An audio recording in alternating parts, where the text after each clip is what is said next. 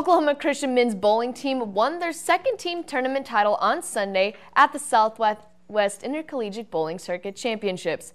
Freshman Josh Imhoff was not only named the SWIBC Rookie of the Year, he was also named the Player of the Year. Imhoff's 216.78 scoring average was more than 13 pins higher than the second-place player on the list. OC ended the tournament ranked 35th nationally, and it is fairly likely the Eagles will be selected to compete in the Intercollegiate Team Championship Sectional Qualifier. Selections for the event will be announced February 20th. And the Lady Eagles bowling team also played in the SWIBC Championships. Taylor Ryan and Melissa McConnell each earned all tournament and all SWIBC honors. The Lady Eagles placed fourth in the tournament. The Lady Eagles softball team took part in the Edmond Regional Festival, but were only able to play 2 of their scheduled 3 games due to weather. The softball team won on Sunday against Washburn University 2-1.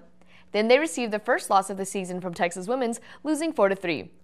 Then on Monday, OC shut out Southwest Baptist twice, defeating them 8-0, then 5-0. OC is scheduled to host the Raising Cane's Edmond Regional Festival on Thursday, Friday, Saturday, and Sunday. And OC baseball was an Alpine Fresh for Him Classic, playing in 4 games with a record of 4-1 this weekend. OC played the Newman Jets, beating them 4-1, then played against Oklahoma Baptist, beating them 10-7.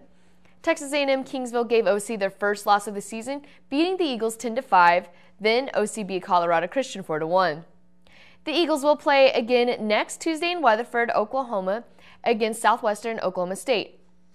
On Thursday, the women's basketball team played at home against St. Edwards.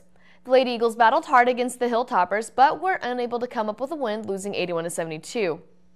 Then on Saturday in Claremore, Oklahoma, against Rogers State, the Lady Eagles were down 17 points in the fourth quarter. Then OC rallied and made the comeback, defeating Rogers State 89-87. Addie Cliff scored 32 points, while Katie Mayo scored 20. And for men's basketball, they stunned the number 2 nationally ranked St. Edwards, defeating them 84-80. St. Edwards is the highest-ranked team OC has defeated since joining NCAA Division II. OC was led by Will Leonard, Roderick Smith, and Aubrey Johnson. Linhard, who leads NCAA Division II in rebounds and a career high with 21 rebounds, he also had 3 blocked shots and 15 points, 2 of which were game-clinching free throws in the last second of the game. Then on Saturday, the Eagles didn't have as much luck, losing to Rogers State 87-71. Both men and women's team played this Thursday in Laredo, Texas against Texas A&M International, then on Saturday in San Antonio against St. Mary's.